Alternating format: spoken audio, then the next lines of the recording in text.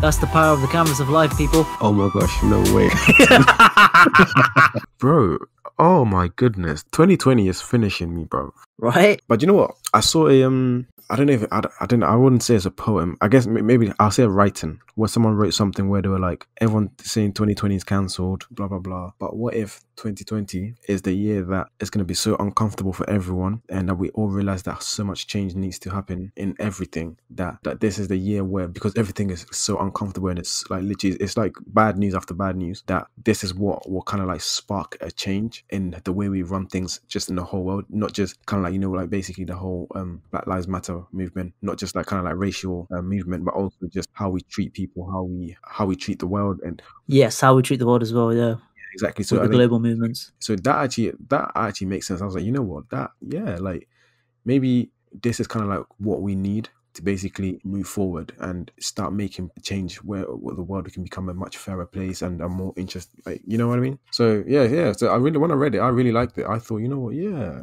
Thoughts goes out to those who started the year with the new year, new me, and all that stuff, and all them motives for summer 2020 and all them, you know. Yeah, I honestly, because I've been looking at kind of like my old Snap memories and stuff like that, right? Last year around this time was basically like a wicked 3 months where I was traveling, just weddings, my master's graduation, so many different things were happening in kind of like last summer, and it's literally like one of the best summers ever for me personally. And then I just thought this year I'm gonna top it even more, gonna go to even more places, I'm gonna have more things. I had weddings planned, not my wedding, but you know, other people's weddings which I was gonna attend and that kind of stuff. And then literally it's like nothing is happening, bro. Like there's no holidays, there's no weddings, there's no motives, there's nothing. And I'm looking at my memories from last year and I'm like, bro, this is so sad. It is what it is what I like to say. It is what it is. I mean, you can look at it from that perspective as well, but then you can also look at it from a positive perspective, as in like, okay, maybe not in terms of an extrovert way, not many things have happened, but in a more of an introvert where you've had a lot of time to work on yourself, and in those ways, maybe you can look at it from an eventful perspective, ways which you might not have been able to spend on if life was in its normal phase, basically. So there's a positive way to look at it, right? You're right. You're very 100%. I think, like you just said, yeah.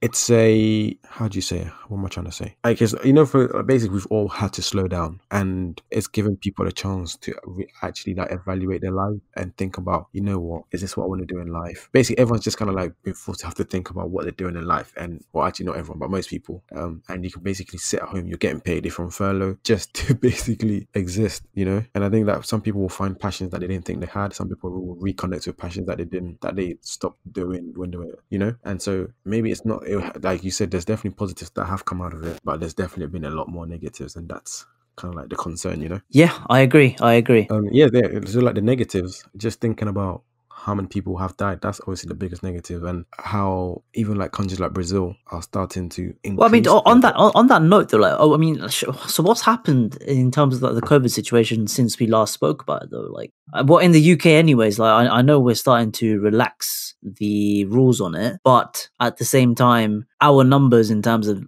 cases and death rates is probably in a worse position than it was when we went into it. And then there's also a lot of other countries around us that are starting to relax their laws against the advice of specialists. And then there's obviously a load of craziness going in the States at the moment, and actually in many other countries as well at the moment. So yeah, like it's so much is going on around it. And a lot of experts are preparing for a second wave. I think maybe we were looking at it from a while back and we kind of expected this to happen. But once things started to look good, we're probably, if you were to look at it in some way, it's like we're in the eye of the storm at the moment. So we have passed a tough phase when like hospitals were overrun and, you know, people could see the illnesses. And now we're at this phase now where, you know, people are starting to lose that fear. They are seeing less and less of the effects of COVID. And they're like, okay, we're good now. Life's starting to come back to normal. Football's coming back to normal. Everything's come back to normal. Places are starting to open up. So we're like, yeah, we're good.